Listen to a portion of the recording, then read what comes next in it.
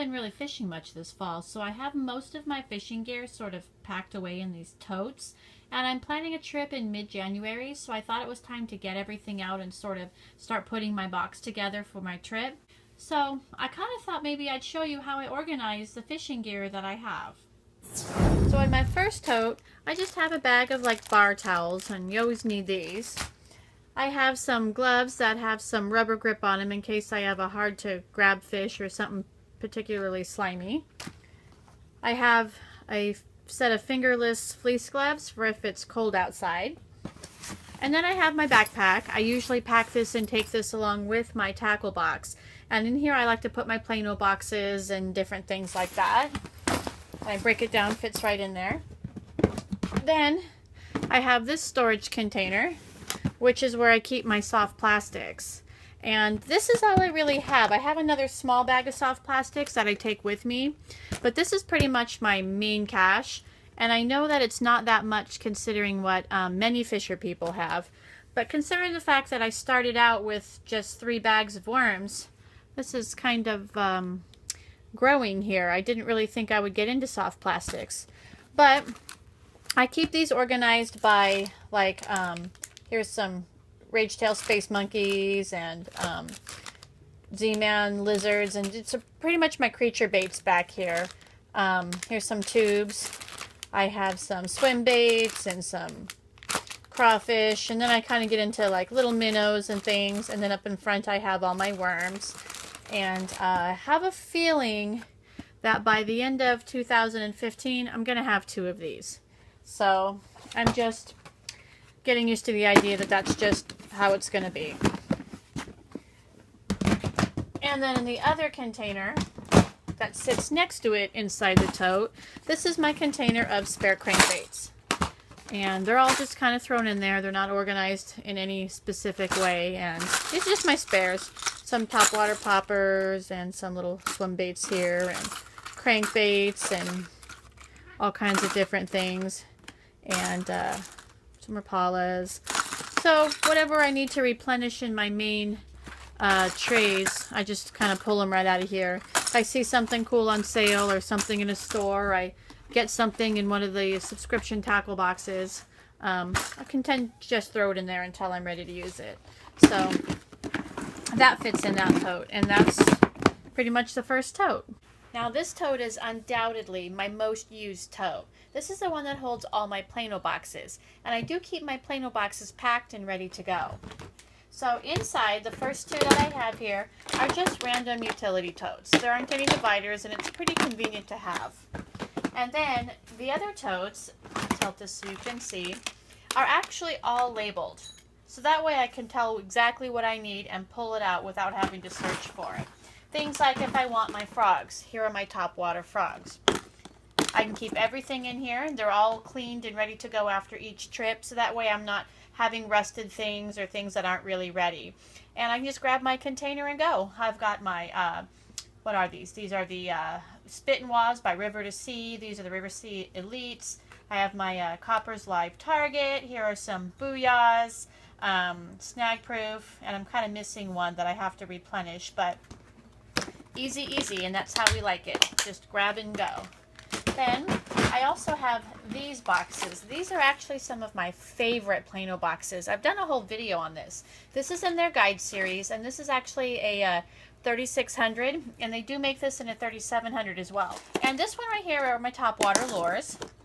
You can see I actually have some that I haven't put away yet, but I've got some large ones. These are the Super Spooks. I have some Spooks Juniors.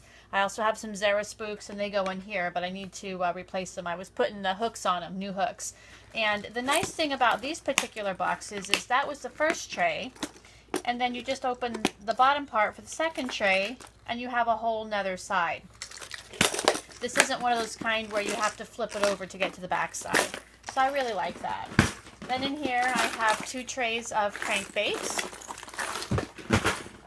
The top tray here has crankbaits, and the bottom tray has all my spinner baits. So I can just sort of grab them, throw them in my backpack, and then go. I also have, this one's labeled bobbers, with more bobbers than any one fisherman possibly could use, but that's what I have. I have a little container here that just has some, this is more top water. These are, I call them my ultralights, my little small mini top water. Then I have my 3500 here. And the 3500, it's labeled. It's the ultralight crankbaits. Things for like trout or panfish or whatever. These are just my really small guys. So if I'm going to go do that for the day, those will actually fit in the side pockets of my backpack. So this is pretty much the Plano box tote. This box here pretty much just has my tackle box in it and my grab and go soft plastics box. And the reason I store these in a tote is because it makes it really easy to stack and everything fits uniformly. So inside, for example, here is my tackle box. I'm going to move that aside.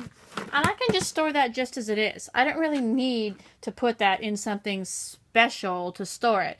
But as I said, the reason I do is that I can stack all of those totes up and there's no oddball size thing to kind of have to figure out how to stack in there without falling over or whatever. But this is actually my little tackle box.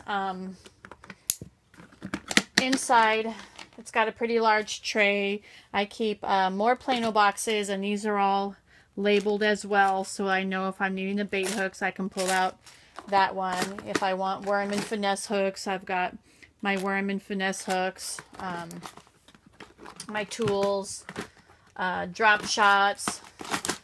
Here's a little round container that just has some small little jig heads in it. So just stuff like that. Actually, here's all my jigs. So I've got this box where I can just very easily pull out my jigs, and they're stored in there. I have a little utility box behind it, which has my little nail cutters that you would use for line, and a little flashlight and stuff like that. Here's for wacky rigging your bait. Oh, there goes a cat. Excuse me. Out of the way there. Sinkers, extra line. I've got some attractant here. I keep a little fishing essentials first aid kit. Just stuff like that. So that fits right up in there.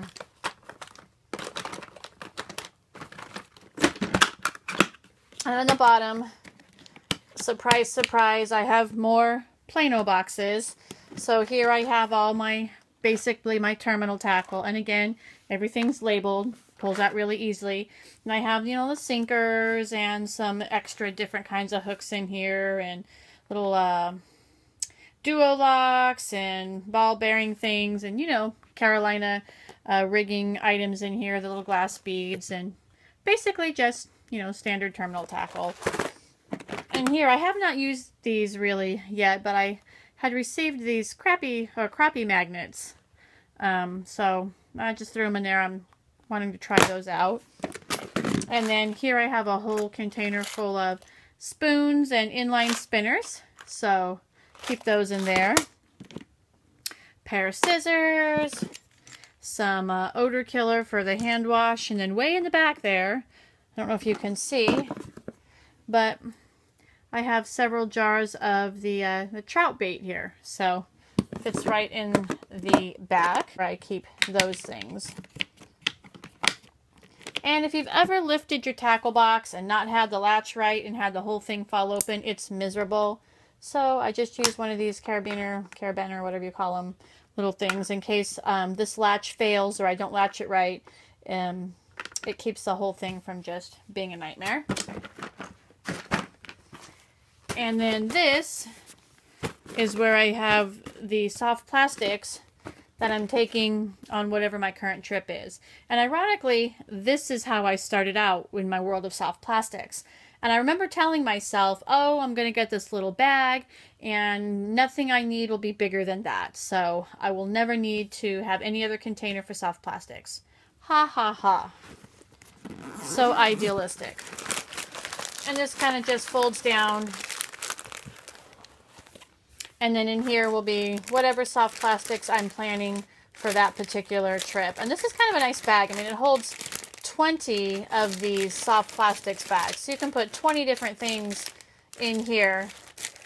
And that's a pretty good capacity. So hopefully I won't be fishing anywhere where I need more than 20 different types of soft plastic, but this right here actually fits right on top of, in my backpack, on top of the Plano totes. So it's almost like lunch bag size. So I will put this right on top of 4 of those large Plano tubs right inside my backpack.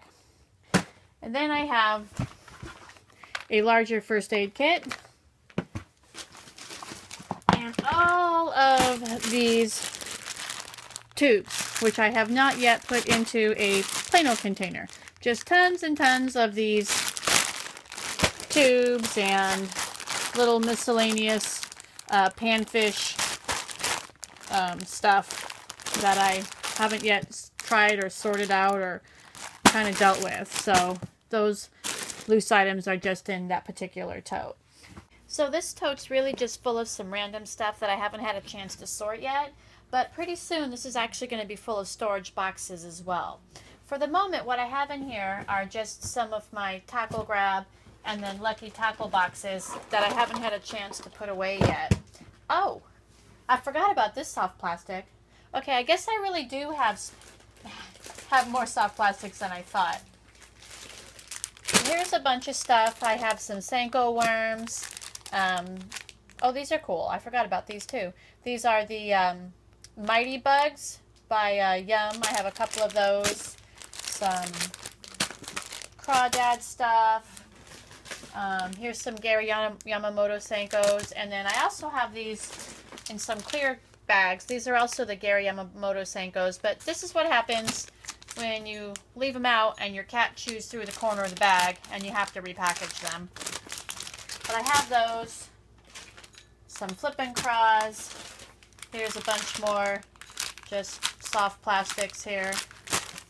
Oh, and more soft plastics here. Some craw fatties and different things. Oh, here I have some Lunker lotion, some Mike's Extra Strength for bass. So I'm going to put that in my tackle box. But basically just, you know, stuff I haven't had a chance to put away yet. And then I have this cool little sign that my friend purchased for me to hang up where my fishing tackle goes. So, but with all this stuff, I'm probably going to need to get more of the internal storage boxes and fill this one up too. So that's pretty much what I have in this box. So that's pretty much a look at my tackle and how I store it. I don't really know that it's the best way. It's sort of what's working for me right now. Hopefully this time next year we're not going to be looking at 8 totes, but you never know. Pretty much that's what I got.